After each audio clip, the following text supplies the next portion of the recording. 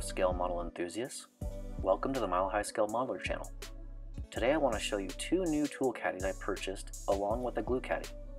These were purchased directly through WJW Designs. This company can be found on Facebook. I have linked their information down in the description below. The first item is this glue caddy. WJW Designs has many colors to choose from, and I wanted to have colors that matched my YouTube channel. This is their dark red. The caddy is very good quality from an FDM 3D printer, and the fitment is spot on. The caddy typically comes with just 3 spots for square Tamiya bottles, however I asked for a 4th spot for the Tamiya standard glue bottle. This caddy helps tremendously from spilling glue and keeping it all in a single location so you don't misplace it.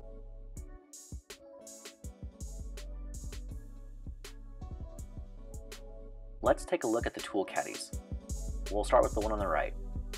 The bottom 6 slots are for sanding tools. Here you can see the many different types of sanding tools that can fit. We have some sanding sticks from Alpha Abrasives and some UMP products that we'll look at later in the video.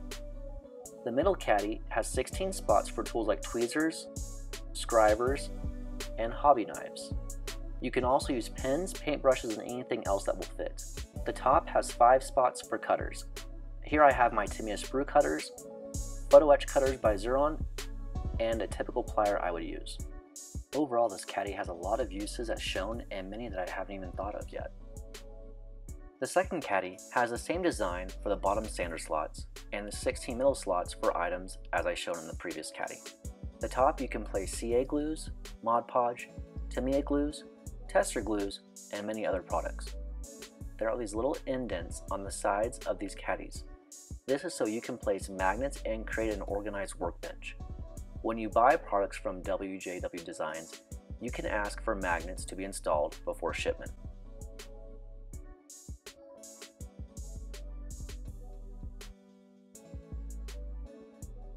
Here you can see how easily the Tamiya glue bottle and Panaline accent color fit on the top of this caddy. Again, the quality here is top notch from what I can see, and it's very sturdy, very hard, and definitely look forward to using these for upcoming videos and seeing what else I can do with these.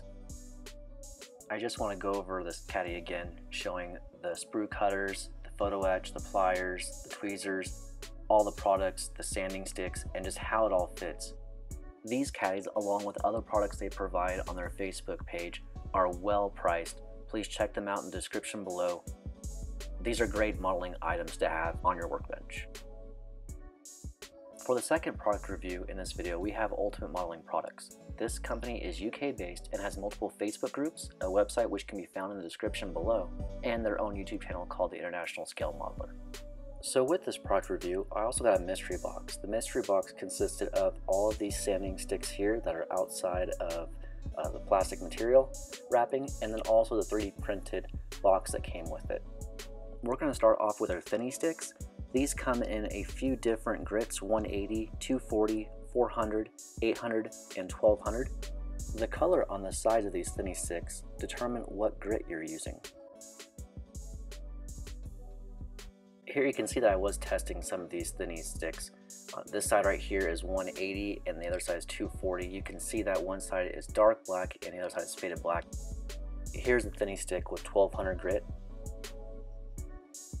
This thinny stick is a polisher and buffer, very soft both sides. It helps get the fine scratches out of your bodies.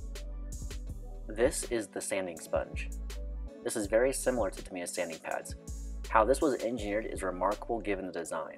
I can sand many odd spots that a typical sander cannot access, where you would have to use a typical sandpaper to get the access that you need.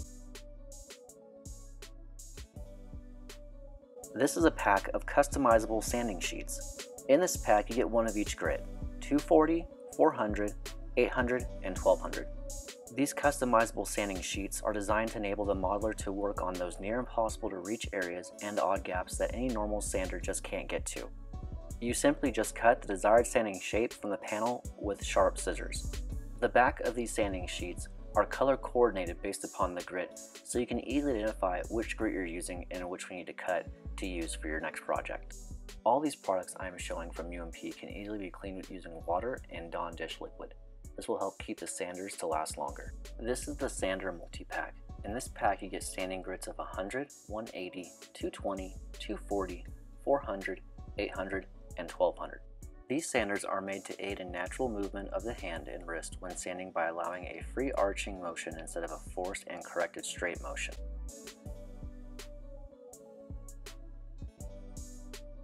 I did purchase another pack of these thinny sticks. These sticks come in 180, 240, 400, 800, and 1200. These sticks again are identified by the grit through the color on the side of these sticks. These thinny sticks are designed to enable the modeler to work on those hard to reach areas and seam lines that just a normal sander just can't get to. All products that I've shown that are in the packaging were ones that I bought individually. The ones that were out of packaging, including this 3D box here, were ones that came in the mystery box for $10. The one thing about UMP that I appreciate the most is that their products are actually made in the UK, and the packaging states made in the UK, which is great.